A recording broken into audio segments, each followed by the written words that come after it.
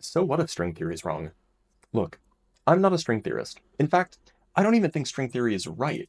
But what is pretty undeniable is that string theory seems to be getting at something fundamental about how quantum gravity works, because, well, it is a consistent theory of quantum gravity, just maybe not for our universe. In that light, we should be using string theory as a sort of proxy. Since we're so in the dark about quantum gravity for our universe, at least we can use string theory as a guide for the kinds of things that work well, the kinds of things that don't, the kinds of things that are possible, and the kinds of things that are impossible. And in fact, this is exactly the kind of thing that theoretical physicists do all the time. If you're having a hard time understanding XYZ real world complicated thing, then maybe you can get some insight by considering a slightly different, perhaps simpler thing. In that sense, string theory has been immensely successful as a lighthouse in the foggy sea of quantum gravity. Perhaps the first example of this kind is the use of string theory to make sense of the entropy of black holes. In the 70s, Bekenstein conjectured and Hawking proved that the entropy of a black hole is, in natural units of course, the surface area of the black hole divided by 4, a result that follows from the laws of thermodynamics and quantum field theory in curved spacetime, both of which are quite well understood. And yet, to make sense of this result requires a statistical description of the different ways a black hole can be. In technical terms, one would need a way to count the number of microstates the black hole has. And wouldn't you know it, the first microscopic calculation of a black hole's entropy was performed using string theory by Strominger and Vafa in 1995.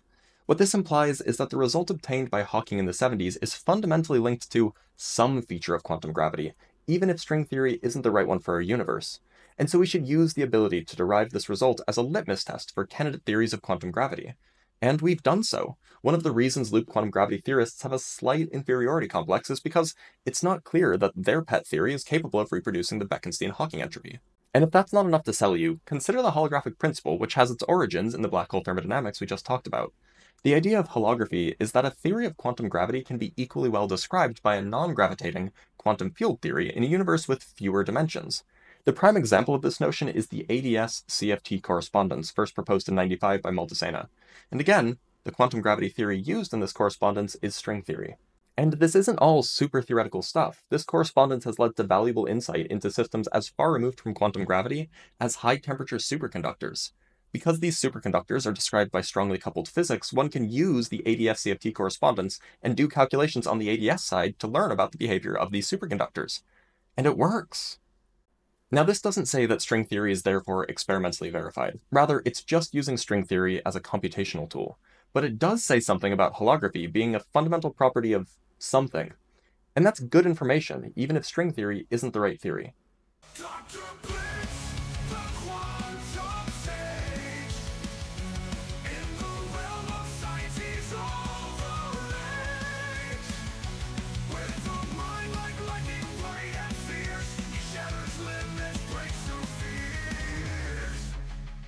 Requires a statistical